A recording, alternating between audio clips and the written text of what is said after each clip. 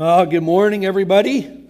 It's good to see those in house today, even on a rainy day and only 15% capacity, but we have less than that. So those that are watching online, we do have room. So get in your car, drive here real fast. No, I just want to begin by reading it. I guess a lot of times we read this on Sunday mornings, but it's such a good passage from Psalm 100. It says, "Shout for joy to the Lord, all the earth. Worship the Lord with gladness. Come before him with joyful songs. Know that the Lord is God. It is he who made us, and we are his. We are his people, the sheep of his pasture. Enter his gates with thanksgiving and his courts with praise. Give thanks to him and praise his name, for the Lord is good, and his love endures forever. His faithfulness continues through all generations." So here we can shout, we can jump up and down, dance, clap, enter his gates with thanksgiving, his courts with praise. So you at home, enter the living room with thanksgiving and praise. Get ready to shout in the house. Gather everybody around and get ready, because we're going to sing together and lift up the name of Jesus. So Heavenly Father, we thank you for today. We thank you that we can be together. We thank you, Lord, that we can come to this place and just honor your name through our singing, through our prayers, through the ministry of your word, through everything that we say and do. That God, that you would be glorified, that you would be uplifted today for those that are here and for those that are watching at home. Bless you, Lord. Amen. Just love the line in the second song that says, "Our confidence is in your faithfulness." What a beautiful line that is. I've served the Lord Jesus since 1978, and I know I don't look that old, but I want to tell you, he has been faithful every step of the way. Doesn't mean that it's all been easy.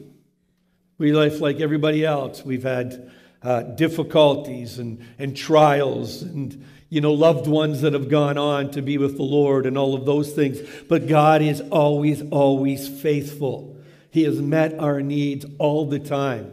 And even now, as we get ready to take up the offering today, we do that knowing that he is faithful. And so good morning. Once again, you can be seated, guys. You guys want to keep worshiping? Is that it? You're not sure. So welcome everybody that's here, and welcome to those that are watching online to Impact Church Toronto. And we really are, we're excited that we can have people in the house, right? Whether it's 15% or 100%, that will come again. But we are excited and happy to have people in-house, and we're excited and happy to have you watching us online. And we just believe that God has something exciting for every one of us. Every time we meet, we believe that God has something exciting and new and fresh, because it's a living hope. Isn't that right? 1 Peter.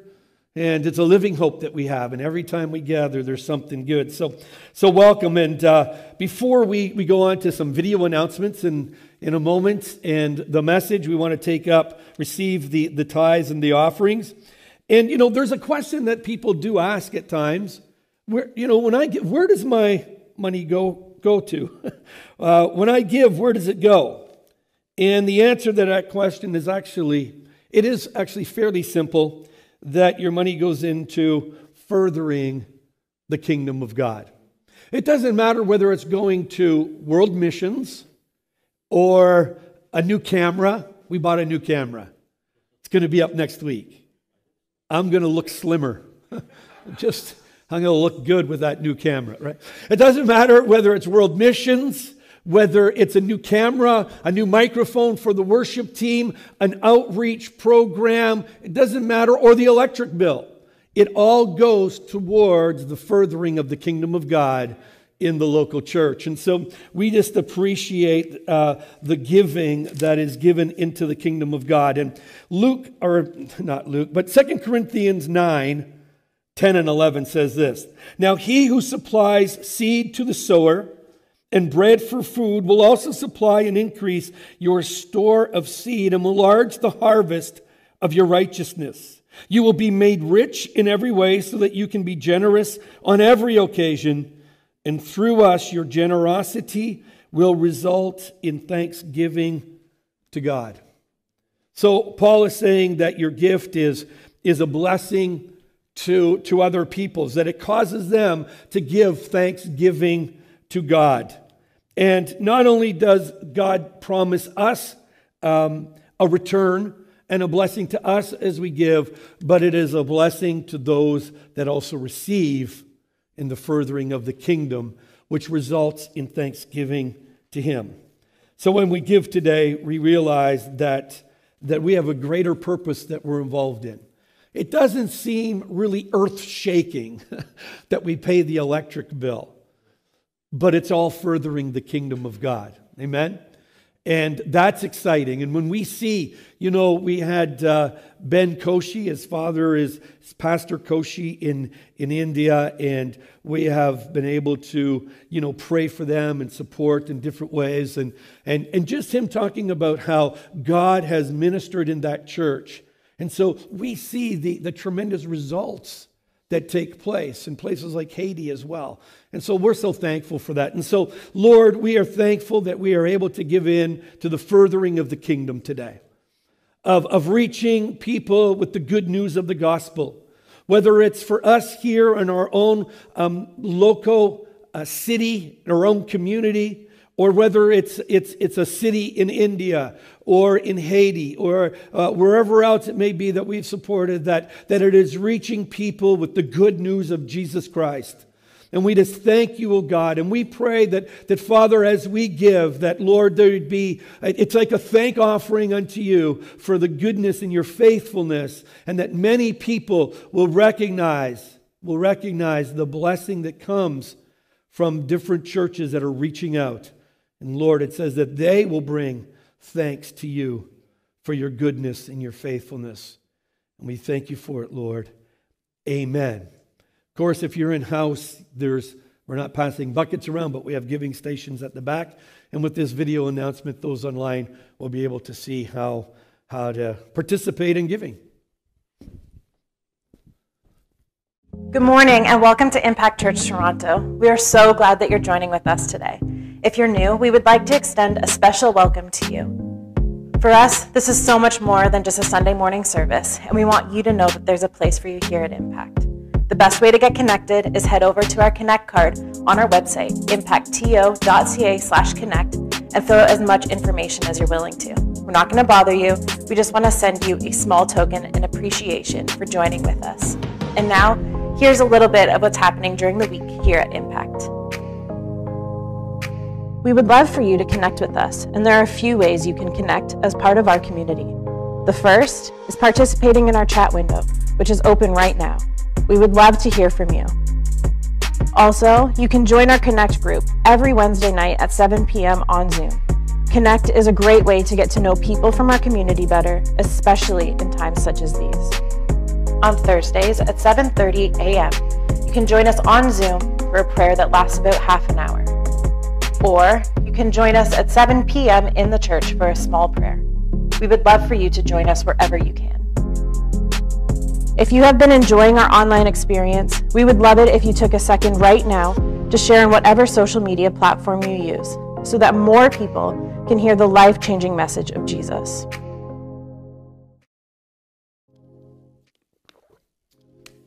Great. That's good. How many people got to see the email with the link to that song, Talking to Jesus, that we sent out? Was that, Doug, did you like that, Douglas? Wasn't that a great song? Oh, I thought it was very inspiring, very emotional. Man, I think I've listened it to like 4 or 5 times since then. So please respond or, look at your emails. We do send out some good stuff once in a while. All right. So it keeps you connected and you know what's going on and especially on Thursdays. Just want you to know that we do send out, that's our day of prayer, and we send out an email with a directive for that day so that we as a church, we're all praying into the same thing for that day. All right, so remember on Thursday mornings, I usually get it done right after our Zoom prayer meeting and put it on about 8:15, and so you can receive your email and pray into those things. Well, we're in a series on resurrection. It changes everything. And, we've been talking that how we talk about the resurrection on Easter Sunday, but very seldom talk much more about it. But it is so important. It's so important that we understand the implications that the resurrection has for us right now. I like the song that we were singing that it says that, when my strength is leaving and, that my time has come, that we know it's talking about that I will be raised to new life, that there is life after death. And the resurrection of Jesus lets us know that he was the first fruits, but that all of us that are in him will also be raised to life. But you see, so many of us, we think of the resurrection of something that only has implications for when I die. And that's not true. It has implications for right now. And I want to talk about resurrection and purpose. Today, again, we celebrate the resurrection of Jesus. It's not Easter Sunday. But we actually celebrate the resurrection of Jesus every Sunday that we come here. Whether we actually specifically talk about it or not, the only reason that we actually come here on a Sunday to worship is because he rose from the dead, right? The reason why the Jewish Sabbath, they're still on a Saturday from Friday night, right up through till Saturday evening, but the resurrection happened on Sunday morning, and those disciples, just think about it, they changed their day that they worship. And they changed it to Sunday. The first day of the week, they came together and they celebrated together. And so whether we talk about it or not, the reason we are here this morning is because Jesus has risen from the dead. If he didn't rise from the dead, there's no point anyway. And he's not the Son of God. And so what's the point? Just to have some kind of, nice teaching? No, the fact is that we do have his amazing teaching. We do have the example of his life and the miracles that he did, but that he has also empowered us to continue on doing what he was doing. That's purpose. That's pretty awesome stuff. And so I want to talk to you today about that, about resurrection and purpose. And I was going to show a trailer of a movie, and I think I did show it a few years ago. And it's about Lee Strobel, and it's the movie was called A Case for Christ. We're not showing it because, I don't know if you realize this, but when we're online on YouTube, if you play something that you don't have copyright for, they'll take they'll just shut you down right away, and you may not get on for a few weeks. So we thought we wouldn't, even though it's just a 2.5-minute trailer of the movie, I'd encourage you if you get a chance to watch the movie. But what this is all about is Lee Strobel is an author today and a teacher. He was an atheist that became a Christian. He is a former award-winning Chicago Tribune and best-selling author of more than 25 books. And again, one of them was the book The Case for Christ. Another one is his book, The Case for Grace, when he won the 2016 Nonfiction Book of the Year with the Evangelical Christian Publishers Association. Something like that. But he was an atheist, and the movie shows how he became a follower and became a Christian. And what it is that we find out that his wife becomes a Christian through a very, dramatic episode. And she's beginning to change, obviously. Her worldview is definitely changing because she's now a Christian. She knows that Christ has been risen from the dead. He's alive. He wasn't just a nice moral teacher that died, and that was it. He died for a cause, and we don't have to think about it anymore. No, her life was changing.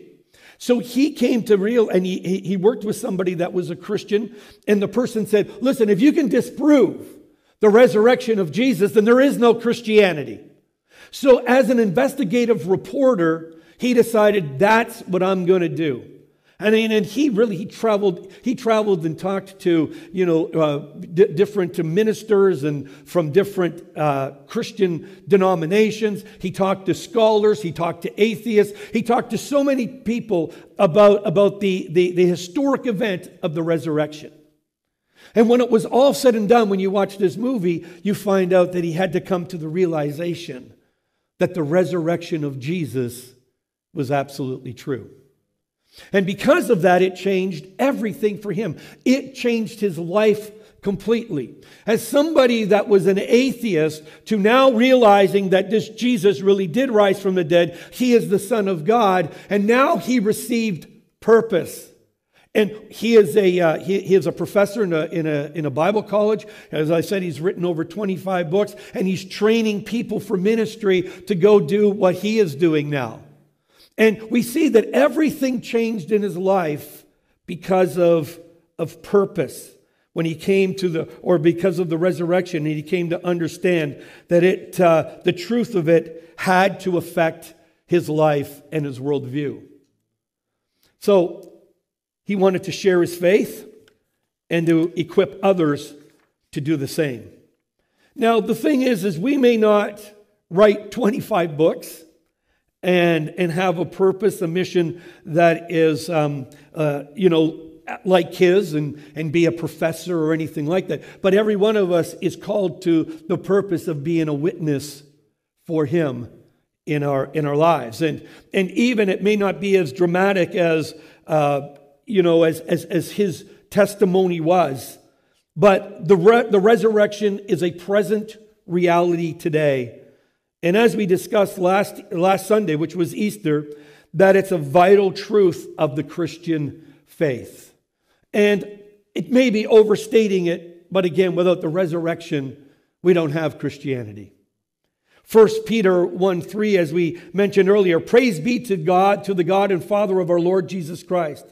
In his great mercy, he has given us new birth into a living hope through the resurrection of Jesus Christ from the dead. See, if that's true, that he's given us new birth and a living hope through the resurrection, then the opposite would be true if he didn't resurrect. There wouldn't be new birth, and I wouldn't have living hope. But I can tell you, and I'm sure with most of you here today, you could come up here and speak into the mic and say, I know I have new birth, and I know that I have a living hope. I experience Jesus each and every day in my life. Right? How many hands can go up in here? Yeah, I'm sure. See, so Romans 8:11 also says, and if the Spirit, and we talked about this a little bit last week, and if the Spirit of him who raised Jesus from the dead is living in you, he who raised Christ from the dead will also give life to your mortal bodies through his Spirit who lives in you. What an amazing thing that is, that the reason I have new birth is because I have been regenerated with the Holy Spirit. He has come into my life and given me new life. What a powerful change has taken place to all those that put their faith, put their trust, their belief in Jesus Christ. In that we have been regenerated by the same Holy Spirit that actually raised Jesus from the dead. I mean, you've got to sometimes just meditate on the Scriptures and realize what the Scriptures are actually saying. Because when you read that, then you go, man, sometimes I'm not walking in that experience, and I need to meditate on that, because that's the experience we should be walking in. The same Spirit that raised Christ from the dead dwells in me. Amazing. So through the Holy Spirit, we have new power. Romans 6 tells us that we are alive with Christ, and that power enables us to walk in newness of life. So because of the resurrection, we have new life, we have a new birth, and we have new power. We have the Holy Spirit that actually lives and dwells in us. So what? Why? What's the purpose of that? Why has Jesus poured out his Holy Spirit? Why did he pour out the Holy Spirit on Pentecost to the church? Why is it that the Holy Spirit that raised him from the dead dwells in us? What's the purpose? Well, I'm glad you asked. How many were asking that question? Some of you, all right. We're going to look at a couple of passages to help us understand the purpose of this new life and this power by the Holy Spirit that lives within us. Surprisingly, there's few recorded words of Jesus after his resurrection. We don't have a lot of what he said after his resurrection. So therefore, I mean, we've got a lot of stuff that he said before he died, but very few after he died. So therefore, the things that he did say after he died and rose again has to be very, very important. Do you agree with that? Right. So we're going to look at just a couple of verses and look at it. First one is John 20:21. And Jesus meets his disciples and he says to them again, Jesus said, "Peace be with you." It seemed like after his resurrection, every time he saw them, he said, "Peace be with you." And I don't know if it's because they were afraid, but that could have been part of it. I mean, listen, if somebody just rose from the dead and you saw him, you'd be a little, wow, right? But anyway, he says, peace, it's okay. And then listen to what he says. "As the Father has sent me, I am sending you." Wow, what a powerful statement it must have been to those disciples. Maybe not even sure at that moment what it meant. I don't know if he said that on the first Sunday that he rose, the second Sunday, or whether it was just before he ascended. But and it goes on, then Matthew chapter 28, verses 18 to 20. And I'm going to read through Matthew 28 in a moment, but I just want to read these first, the last verses of this chapter first. It says, "Then Jesus came to them and said, 'All authority in heaven and on earth has been given to me. Therefore go and make disciples of all nations, baptizing them in the name of the Father and of the Son and of the Holy Spirit, and teaching them to obey everything I have commanded you.'" Baptizing them in the name of the Father, Son, and Holy Spirit. Once this next shutdown is over, we need to have a water baptism. Right? If you're here and you need to be water baptized, let me know. If you're watching online, let me know. We got to set that up. And then the last part of this says, "And surely I am with you always to the very end of the age." And so Matthew is recording the story of Jesus' resurrection, first of all. And he comes to this last part, and he gives them some marching orders. So let's jump back now to verse 1 through verse 10 of Matthew 28. And it says, after the Sabbath at dawn on the first day of the week, Mary Magdalene and the other Mary went to look at the tomb. There was a violent earthquake, for an angel of the Lord came down from heaven and going to the tomb, rolled back the stone and sat on it. His appearance was like lightning and his clothes were white as snow. The guards were so afraid of him that they shook and became like dead men. The angel said to the women, "Do not be afraid, for I know that you are looking for Jesus who was crucified. He is not here, he has risen, just as he said. Come and see the place where he lay. Then go quickly and tell his disciples, he has risen from the dead and is going ahead of you into Galilee. There you will see him. Now I have told you." So the women hurried away from the tomb, afraid yet filled with joy, and ran to tell his disciples. Suddenly Jesus met them.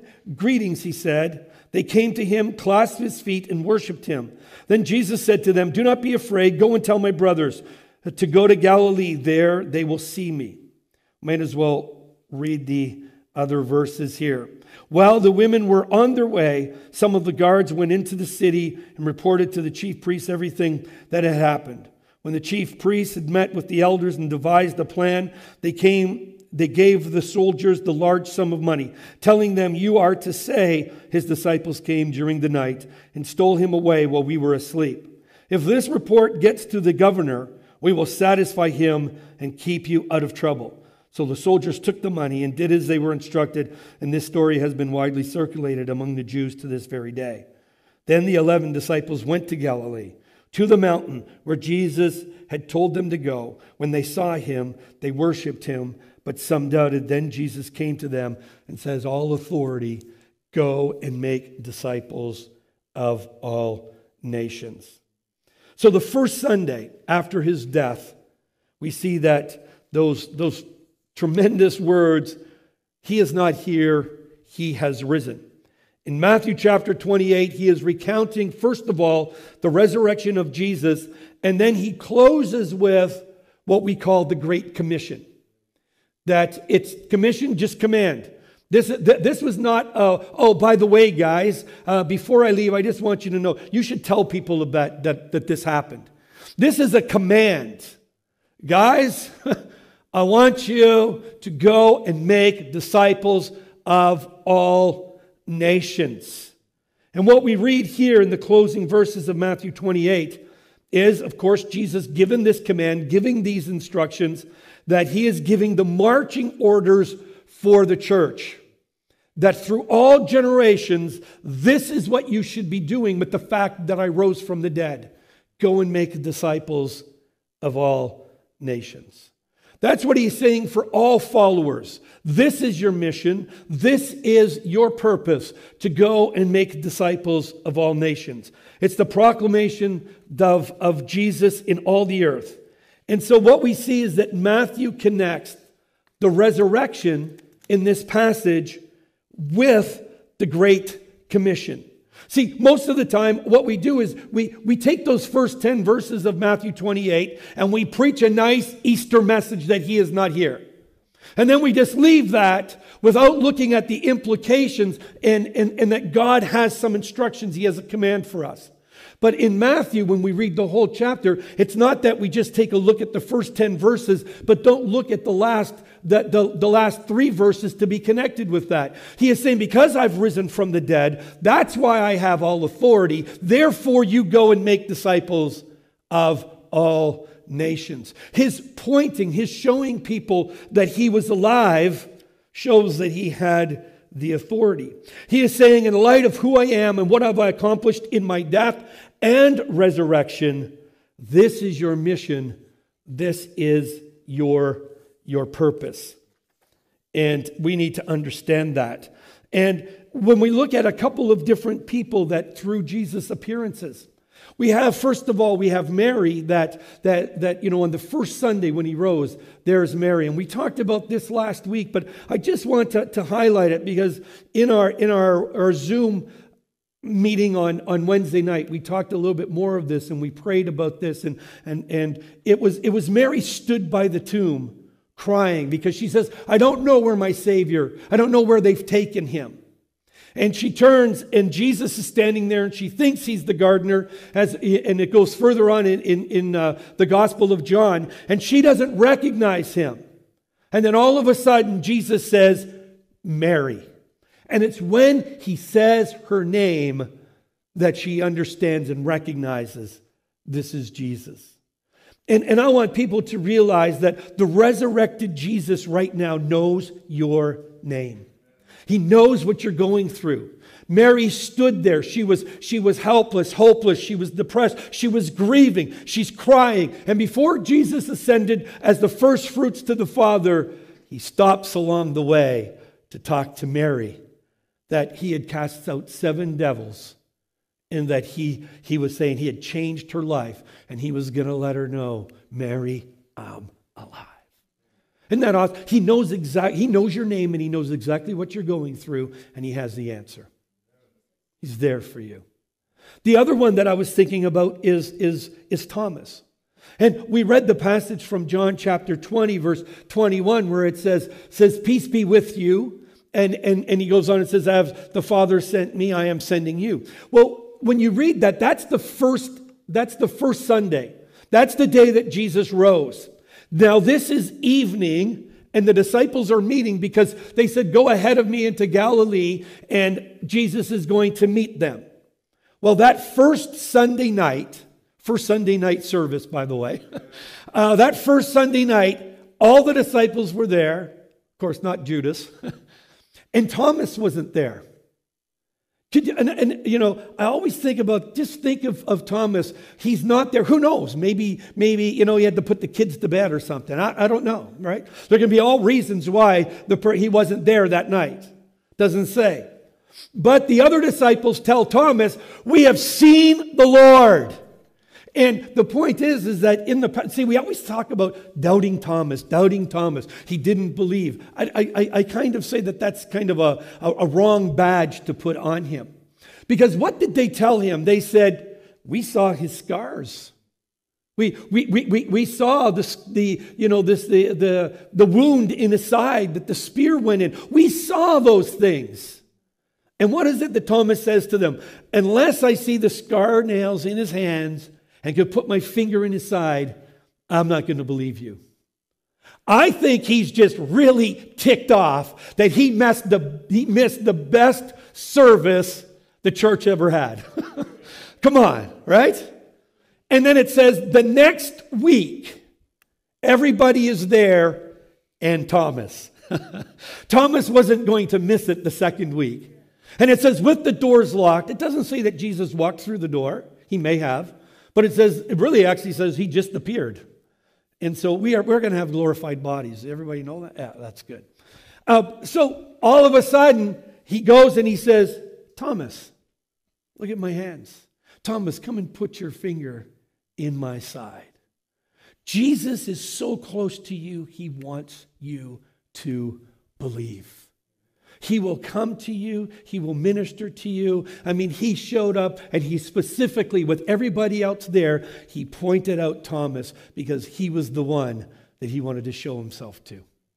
Jesus, think about it. When he was on earth, we had the crowds, but he also stopped for the one. He stopped for Zacchaeus, the tax collector, right? He stopped for the woman at the well, a Samaritan woman, the one. He stopped for the woman that reached out and touched the hem of his garment and was healed and said, who touched me? Jesus would stop for the one, and he still stops for the one today. He knows Mary, he knows Thomas, and he knows your name. He knows Timothy Earl right here. Right? And so that's our Savior. Now, so Matthew 28, it's recounting the resurrection of Jesus. And it is saying that, you see, Jesus wanted to show people that he was alive. And then it connects the Great Commission that we are to be out there speaking and talking and telling people and letting people know that Jesus Christ is alive. He has risen from the dead. And it is because he has all authority. See, listen, if Jesus didn't rise from the dead, he wouldn't have all authority. The fact that he rose from the dead, he has all authority. So when I step out in his name, I've got the authority of Jesus on my side. What is that authority? He defeated hell, he defeated Satan, and he defeated death. He defeated every enemy that we have as human beings. He has defeated all of it. And at the cross, even sickness, by his stripes, we are healed. So we know that he has all that authority. And it wasn't just for a few followers, or it wasn't just for a nation, but he says for all nations. All people to hear. And so before Jesus instructs them to go, he says that to make disciples of all nations, he makes himself known to over 500 people. I heard Mark Clark say this on Instagram, and I don't know if it was from his message that he was preaching on Sunday, but he says some people say, oh, Jesus didn't really rise from the dead. It was just a metaphor for if you follow his teachings of what can happen in your heart. And he said, in his way that he does it, and says, come on, these people would go and die for a metaphor? I don't think so. The reason why they were able to go, and within several years, I mean, the known world was touched. The Roman Empire became a Christian state within a few generations. It wasn't because it was a metaphor. It was because Jesus really, truly did rise from the dead. You know, no one, no government, no system has authority equal to Jesus. Right? So therefore, when I step out doing his will and furthering the kingdom of God, no person, no government, no system has more authority than I do in the name of Jesus. That's a pretty crazy thought, isn't it? He says, I have all authority, therefore go. You say, well, you know, it's easier for them because, you know, hey, they saw him. But when we look at the evidence of the growth of the church within 30, 40, 50 years and what they accomplished, and then as your own witness, that the Holy Spirit, He comes along and He testifies with my spirit that I am alive in Christ, that the Holy Spirit lives in me, man, we know that it's absolutely true. Jesus rose from the dead, and it proves that he conquered death, and it proves that he has all authority, or some translations say all power. And there's a saving message that he wants us to take to every person. And to illustrate this, I want to use the passage out of Acts chapter 10. This is with Peter and Cornelius. You have to understand, when you get to Acts chapter 10, see, when Jesus said, I want you to wait in Jerusalem until you receive power from on high, meaning when the Holy Spirit is poured out, then you'll go from Jerusalem, Judea, Samaria, and to the ends of the earth. He was also talking about that it was from Jerusalem, Jews. Samaria was half Jew, half Gentile, and then to the ends of the earth is Gentiles. To this point, Peter, didn't even maybe realize that salvation, that this was for Gentiles as well. So we know the story that he is up on a roof and he's praying and he's hungry, and God shows him a vision of all these different animals coming down, and God says to him, Peter, kill and eat. He says, oh no, Lord, I haven't eaten those things. Those are unclean. God says, don't call anything I've made unclean. What he's doing is he is setting him up for what he's calling Peter to do. And in the meantime, there's a centurion named Cornelius. He's a Gentile, but he's a God-fearing man.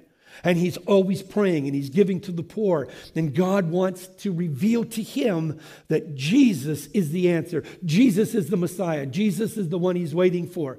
And so while he's in prayer, God speaks to him and says, send for this guy Peter at Straight Street that he can come and talk to you. So he does. And so while Peter is having that vision, at that time, these two messengers from Cornelius are banging at the front door. And he comes down, what is it you want from me? Come and talk to Cornelius, a Gentile. Well, we understand the vision that Peter just had, he's not going to say, no, I'm not going to go talk to a Gentile, they're unclean. He says, I am going to go and I'm going to talk to this man. And so Peter goes there, and Cornelius has his whole family there. And Cornelius has all friends, neighbors, everybody there. And while Peter is speaking, the Holy Spirit comes and falls on them, and every one of them gives their life to Christ, and it says that they are water baptized. Now, look at the description that Peter gives about this to them in 1 Corinthians chapter 10, verses 39 to 42. So this is Peter now talking to Cornelius and his household. We are witnesses of everything he did in the country of the Jews and in Jerusalem. They killed him by hanging him on a tree. But God raised him from the dead on the third day and caused him to be seen. And then he says, he was not seen by all the people, but by witnesses whom God had already chosen, by us who ate and drank with him after he rose from the dead. I mean, Peter's not living a lie here. Peter's not living a fake story. Peter is going about doing what he's doing because he said, I actually sat and I ate and I drank with Jesus after he had risen from the dead. And he says this, he commanded us to preach to the people and to testify that he is the one whom God appointed as judge of the living and the dead. Just as Matthew took the resurrection and connected it to the Great Commission, go and make disciples of all nations, Peter is saying, I sat with the resurrected Lord, and what did he tell me to do? Go and preach to everybody. And he's saying, that's what I'm doing right now. Peter connects the resurrection with the command to go and tell people about Christ. And that's the purpose that we have from the resurrection, that he is alive. We see here as a direct result of the resurrection, Jesus is commissioning Peter. And you know what? Jesus is still commissioning people to go. Throughout church history, Jesus has been sending messengers to share the good news of salvation. Maybe maybe they haven't seen Jesus with their own eyes. I have to tell you, I have not seen Jesus physically. But I can tell you, because I have new birth and a living hope through the resurrection of Jesus, and the same Spirit that raised Jesus from the dead dwells in me, I can tell you absolutely 100% He is alive and His Holy Spirit lives in me. So I may not have seen Him that way, but I still have the same commission. I still take the same instructions of go and make disciples. Go and make disciples everywhere you go. So I wanted to go to Romans chapter 10. I know I'm jumping around, but you'll see it here.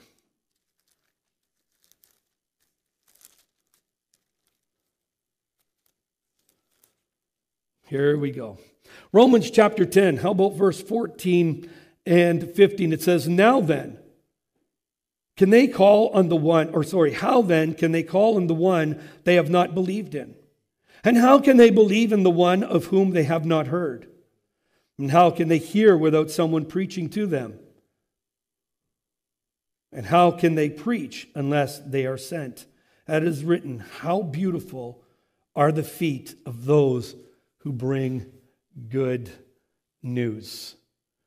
And so we know that lives are dramatically changed today because Jesus still commissions people, still sends people. But as we're said, that there are people that need to hear, but somebody has to go and tell them. And so we have to come to that place and say, will you say yes to this commissioning? I'm not saying that everybody that can hear my voice, whether online or in here, that God's going to send you to the nations. He might just be sending you to the grocery store this afternoon, right? That somebody at the grocery store needs a touch, needs a word from God. He might just be sending you to your neighbor. He might be sending you to a family friend. But will you say yes to the Great Commission that, hey, I'm going to let people know Jesus is alive. And the resurrection, I have met the risen Savior, and it changed everything. Or He changed everything. See, let's read fuller here from verse 9 of Romans 10. It says in verse 9, that if you confess with your mouth Jesus is Lord, and believe in your heart that God raised Him from the dead, you will be saved. For it is with your heart that you believe and are justified, and it is with your mouth that you confess and are saved. As the Scripture says, anyone who trusts in Him will never be put to shame. For there is no difference between Jew and Gentile. The same Lord is the Lord of all, and richly blesses all who call on Him. For everyone who calls on the name of the Lord will be saved. So the resurrection here gives us purpose. But this passage that I looked at, and you read through where everybody needs to hear that Jesus died. It is with my mouth I confess, but with my heart that I believe He was risen from the dead, that they will be saved. And so anybody that calls on the name of the Lord, but if nobody goes to tell them, how do they know to call on the name of the Lord? So this passage shows us the urgency of the purpose that God has given us. The resurrection gives us new purpose and a new mission for our lives to be able to go and speak the good news of the gospel to people. Now, I started with the story of Lee Strobel, and I want to give one other bit of the story that we see how if we are willing and the Holy Spirit moving in our lives makes a difference. You see, the reason his wife became a Christian is because of a dramatic episode that happened one night in a restaurant. Lee and she was there with her husband, Lee, and their daughter. And while they're there, they give her some money to go over to a gumball machine. And they're just sitting talking. And the daughter goes over and gets a gumball machine, gets one of those, I don't know if it was a jawbreaker, maybe a little smaller. And she comes back to the table and she can't talk. It's lodged in her throat. She's choking. They're freaking out. They don't know what to do. In the restaurant, there's a woman that comes over. She's a nurse. She does the Heimlich maneuver. The gumball comes out. The child is saved. This woman tells Lee Strobel's wife, we don't normally come to this restaurant. I am a Christian, and I know the Holy Spirit told me to come here tonight, and now I know the reason. And it was through that relationship that Lee Strobel's wife began to visit her and talk with her about the Christian faith, and then eventually going to church. She gave her life to Christ. And today that little girl is also an author of Christian books, and they have a son who writes Christian books. And their whole life was changed because one woman listened to the Holy Spirit and said, I'll go and I'll do whatever it is you commission me to do. There's an urgency for us because of the resurrected Lord. I mean, think about this. If Jesus didn't resurrect, they wouldn't have done these things. But we just look at this passage. All authority in heaven and earth has been given to me. Therefore, go and make disciples of all nations. Isn't that a lovely phrase? But if you for 40 days have been sitting, eating, and drinking with the risen Savior, and he says, guys, I've got all authority, go and make disciples of all nations, you're jumping on it. The thing is, it's no different for them than it is now because he's still alive. So we have to answer the call everywhere we go. We are witnesses of the risen Savior. That is our purpose. I want to finish with this from 1 Corinthians chapter 15. This is the most intense or detailed chapter on bodily resurrection. Not only talking about Jesus' resurrection, but our bodily resurrection. I use this passage a lot in when I do funerals, because you want to give people hope.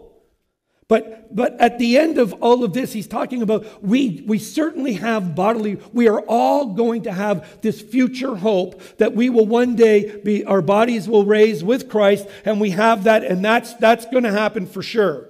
And we look at that and we wonder, how does Paul close out a chapter like that? You would think he would say, therefore, guys, since we have such a great hope, sit back, relax, because you know God's got a great future in store for you after you die. Right? I mean, that's true. I don't have to do anything anymore after I receive Christ. I'm going to live with him. I'm going to be resurrected. But look how Paul finishes it in verse 58. Therefore, my dear brothers, stand firm. Let nothing move you. You see purpose connected to the resurrection? Not only Jesus' resurrection, but the hope of our own resurrection. Therefore, guys, stand firm. Let nothing move you. Always give yourselves to what? Fully to the work of the Lord, because you know that your labor in the Lord is not in vain. See, the resurrection and the Great Commission go together. And Jesus has given us purpose. He's given us marching orders, individually and collectively as a local church, to reach as many people with the good news of the gospel as we can. And it is simply, what is it that we preach? It gives us this in 1 Corinthians chapter 15. What's the gospel we preach? That Jesus lived, that Jesus died on the cross, that it says that he was buried for 3 days, and on the third day he rose again. That's our message. When we present people with the fact that Jesus lived, Jesus died, and he rose from the dead, it's up to them to make a decision about who he is and what are they going to do with it. When people are seriously confronted with who Jesus is, you've got a decision to make. Because if he really is risen from the dead, then he is the Son of God, and you better do something about it. And it's not that he wants to judge and just come down hard on you. He wants you to come. Why did he spend 40 days meeting with his disciples? Because he wants everybody to come into a relationship with him that is one of love and mercy and grace. Amen. I'm going to call the worship team up as we pray. We're going to sing another song, And I just want to say for anybody here or those that are watching online, if you've never received Jesus as your Savior, but you understand today, you know He is alive. And you say, God, I want you, Lord Jesus, in my life. I want to have that new birth and that living hope. I want the same Spirit that raised Jesus from the dead to come and dwell in me. All you have to do is just say, Lord Jesus, I confess with my mouth that you are Lord. And I believe in my heart that you are risen from the dead. I thank you that you took my sins to the cross. I am completely forgiven. All my sins, past, present, and future, have been dealt with at the cross. And I receive that now. And I just follow you, Lord Jesus. Holy Spirit, come into my life. That's all you have to do. If you've done that online, go to our website, Impact Toronto, and we have a Connect card. You can tell us about it, and we'd love to get in contact with you and pray for you. But today, let's stand before we sing, and come on, let's just, for those that know the Lord, for those that you know what it is to have new birth and a living hope. Come on, as we even sing this song, let's say, Lord Jesus, I just accept your marching orders today. God, that I'll talk and tell people about you, that you are alive. You did die on the cross, but Jesus, you rose again. You're alive today, and you want to show people your love and your goodness. But for whatever reason, you've chosen us to get the message out, and that God, that we will give our lives to giving out that message in the name of Jesus. Use us, Lord. Open doors. Father, I pray that just like this woman in the whole story of A Case for Christ and Lee Strobel, that God, that you will put times in our lives where the Holy Spirit, you divinely lead us to men and women that we can share the good news with, where you are doing something special. Father, we believe in miracles. We believe the anointing of the Holy Spirit for people to be healed, people to be set free, for people to have an encouraging word, a prophetic word, an exhorting word to come right from you. And so, God, we are your vessels, and we say, use us, Lord, in Jesus' name. Amen. I want to thank you all for being here. Thank you for those that are watching. Those that are in the house after service, we always want to give time to pray for those that have a need they'd like us to pray for. And you at home, if you have a prayer need, you can email us or go to our website and let us know, and we will have people that can pray for you. And if you want us to contact you and pray with you over the phone, we will certainly do that as well. So let us know. And so right now, may the grace of the Lord Jesus Christ, the love of God, and the fellowship of the Holy Spirit be with each one of you. Amen. Have a great week.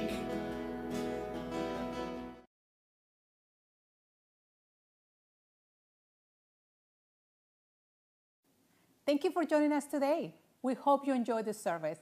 Connect with us at Impactto.ca, and don't forget to join our YouTube channel. See you next time.